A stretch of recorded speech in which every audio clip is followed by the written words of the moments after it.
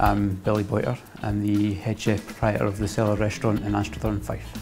The Cellar is situated in Anstruther in Fife, small 20 cover restaurant, very small team, 2 in the kitchen, 2 out front, really just kind of concentrating on good quality produce. As anyone who's opened a restaurant will tell you, it's a lot of hard work. Our food style is very simple. We've got to kind of take in consideration that there is only 2 of us in the kitchen for 20 covers, so we want to keep it kind of simple, really concentrate on good quality produce, cook it in a way we think's right, properly, and then we're just really matching it with good ingredients throughout the year, good seasonal ingredients.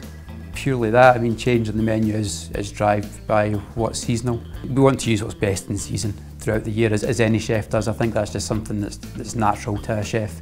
You look at your main piece of produce for your plate, be it lamb or whatever, and then you're just looking what's available to match with it in your own style.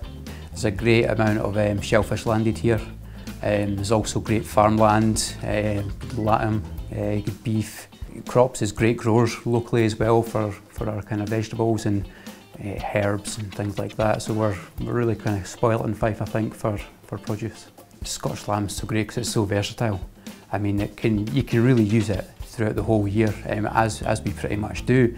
But I mean, the dish we're doing today, we're matching that with cockles, samphire, other small things like that. But it's the fact it's such a versatile meat. That's why I like using it so much. Worked with David Henderson's along in Glenrothes. They supply us for a Scotch lamb. When we ask them, we know whereabouts in the country it's came from.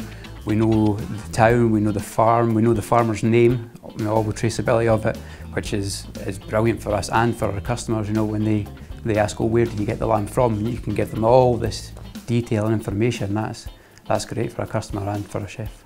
Success for me, accolades are great, and they do bring custom to your restaurant, but it's all about bums on seats, and it's all about having a busy restaurant and that kind of word of mouth spreading. You know, a full restaurant each night, that's what you want.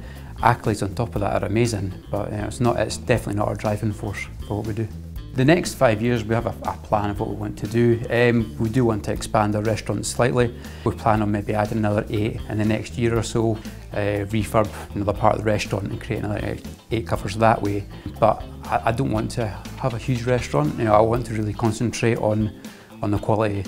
I just want to create a unique and well-known restaurant in Scotland.